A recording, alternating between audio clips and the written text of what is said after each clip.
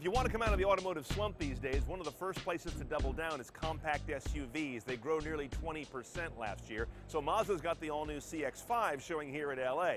You'll see all-new sheet metal all around. I read Volvo in the face, maybe that's just me, but under the hood is the key thing. A full launch of what they call their SkyActiv technologies. This car is showing a 2-liter inline-4 gasoline direct-injected motor with a sky-high compression rate of 13-to-1, getting a lot out of a little.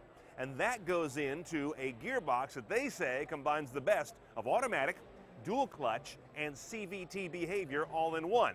We'll see when they deliver us one and I get it out on the road. In terms of mileage, that yields 2633 for this guy. Pretty good for a car that's relatively chunky and kind of like moving a loaf of bread through the air.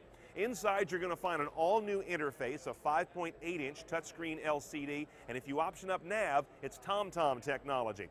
I've seen some third-party PNDs like TomTom and Garmin get integrated into dashboards before.